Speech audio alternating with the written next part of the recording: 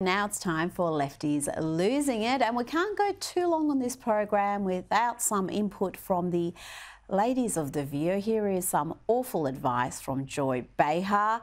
Not just awful, but full of lies. I would say to those Republicans out there who are sitting on the fence, just do it this one time. Do it this one time. Vote for the Democrat to save the country. Listen to Liz Cheney. When everything goes back to normal, then become a Republican again, like Alyssa will become, and probably Al. Listen to Liz Cheney. That's their big sell. So Joy wants Republicans to not back Trump, not back their man in the most consequential election of their lifetime. And she promises that it'll all be back to normal after this, that they won't go on these unhinged attacks against future Republican candidates. Only I'm old enough to remember when they called milquetoast Mitt Romney a racist, sexist monster. They did the same with Rhino John McCain. They've been doing the same with Florida Governor Ron DeSantis, and you know they're going to double down when he's the presidential candidate. So thanks for the advice, Joy, but I reckon Republicans are not going to let unhinged far-left fried bats pick their candidates for them. As for listening to Liz Cheney, a reminder that Republicans dumped her, and comprehensively, as you can see there. She's about as popular with Republicans as an Antifa activist.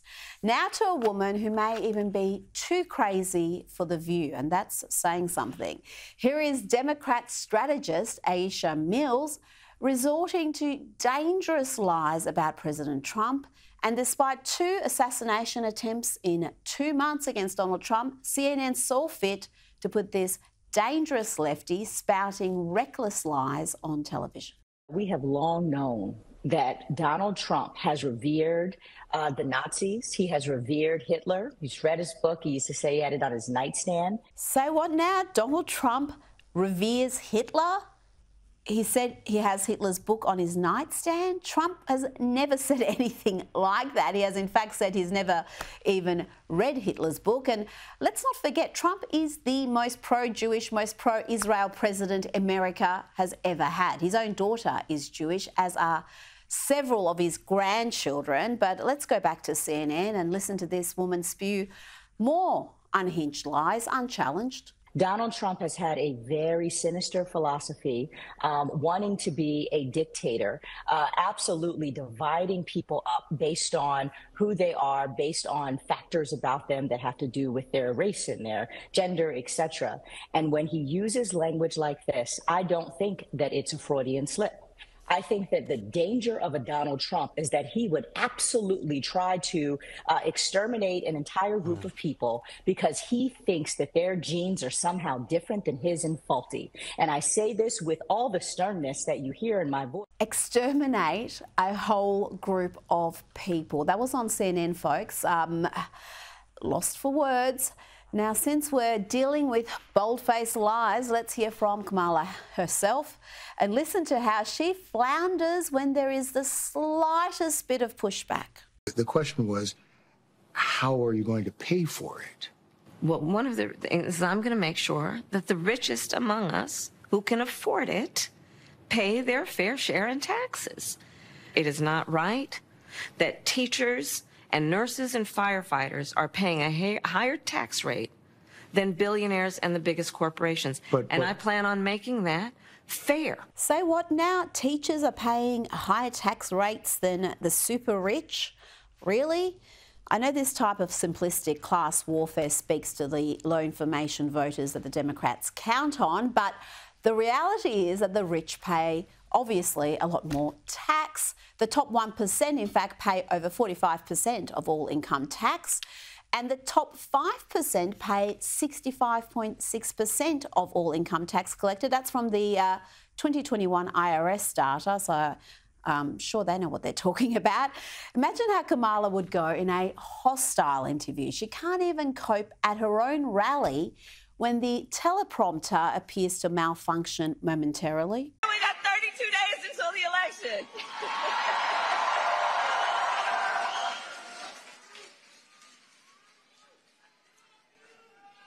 So 32 days. 32 days. Okay, we got some business to do. All right. 32 days. And we know we will do it. Amazing stuff from her. Far worse than what we saw from Selena Meyer when she faced a similar conundrum. My fellow Americans, I'd like to begin today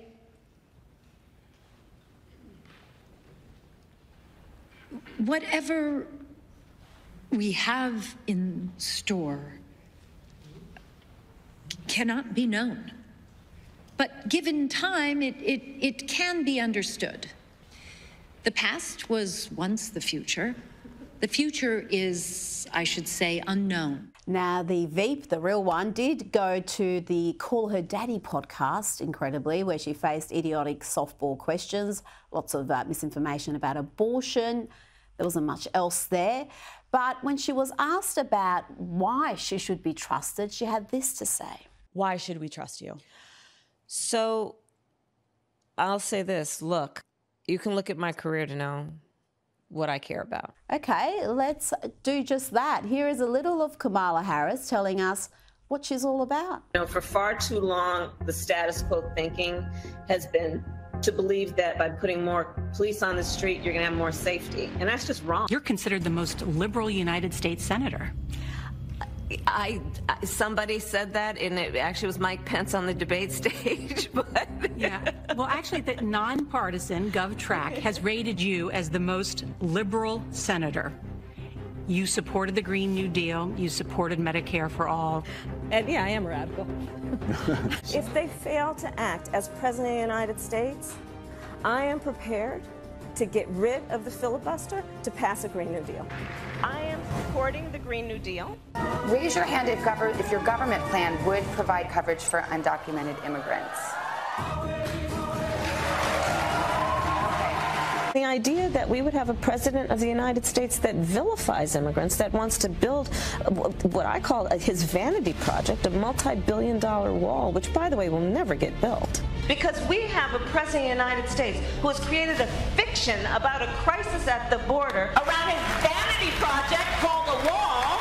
We don't need to build a wall. And by definition, just plain speak, basic English language definition, it is not an emergency. Is about a vanity project for this president. Right. That wall ain't gonna stop them. No. I think I understand now why someone went to the trouble of writing this book called The Achievements of Kamala Harris. Wait for it. In less time at Walmart.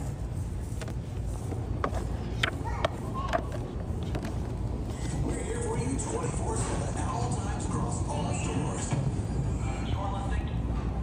You're kidding me.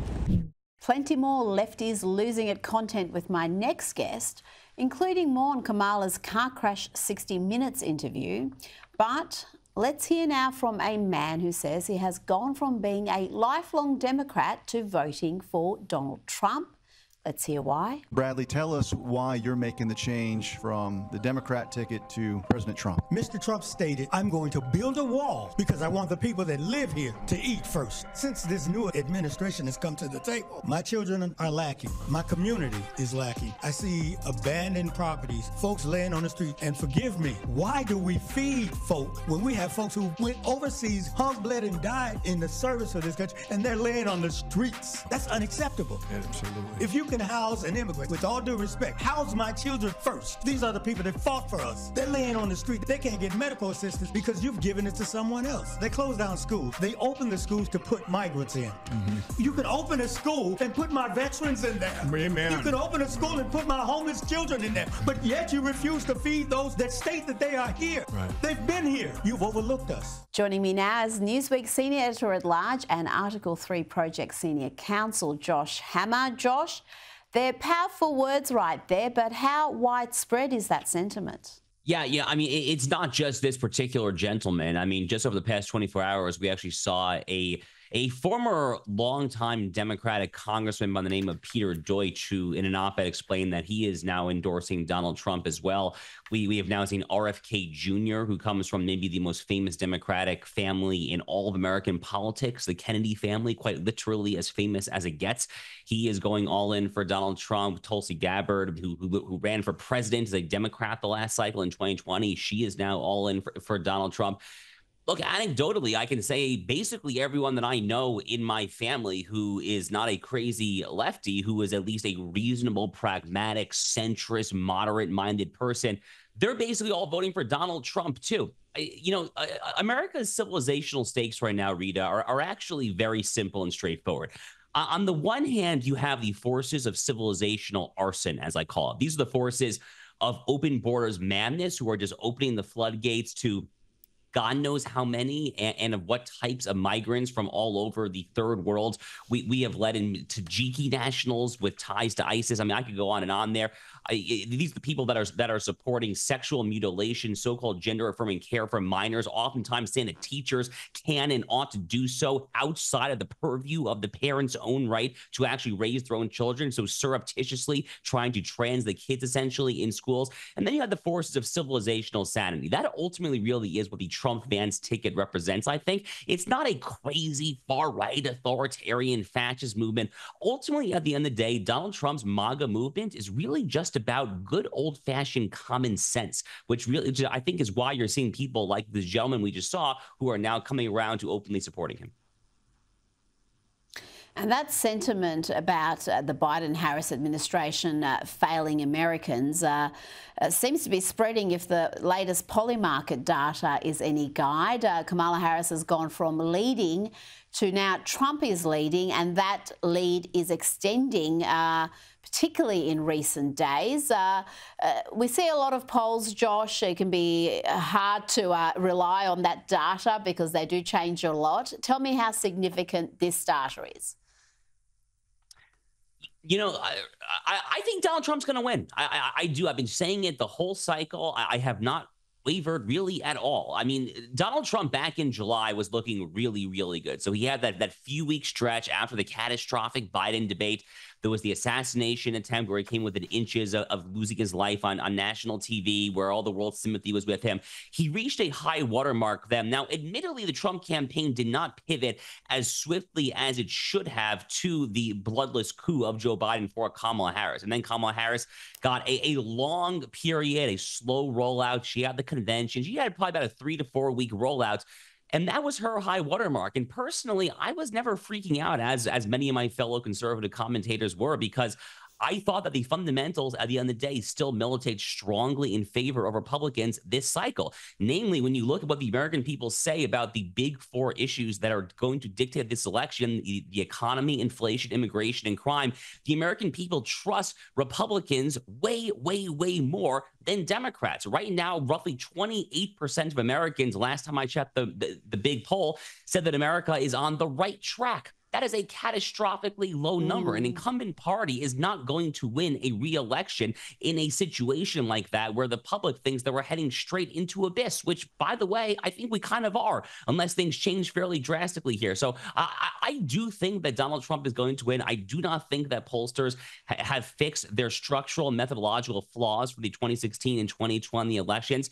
I'm not going to say that I'm confident on it. I wouldn't bet the ranch on it, but I do certainly think that Donald Trump at this point is more likely than not to win this election. Well, you've got more faith in the system than I do. I just do fear that they're going to fortify another election. Certainly the media has done everything it can to swing the odds in Kamala Harris's favour. That campaign by the media, and I talk about the bulk of the mainstream media here, has been astonishing. I haven't seen anything like it before. Harris has copped, I've got to say, some criticism for appearing on the podcast, a fairly raunchy podcast called Call Her Daddy. We talked about it last night. This podcast typically features all sorts of talk about sexual acts, graphic descriptions of such sexual acts and other things as well. she's been accused of just essentially preaching to the choir. People saying, well, the demographics of that podcast, though it's got a decent-sized audience, are likely to be Democrat voters anyway. Is that how you see it, or was it a clever move by her to get on these platforms that perhaps don't hear from candidates too often? If you're looking to persuade someone who's not going to vote for you already, then a Democratic candidate who is a rabid supporter of abortion going on the Call Her Daddy podcast is not exactly a way to persuade over the persuadable middle.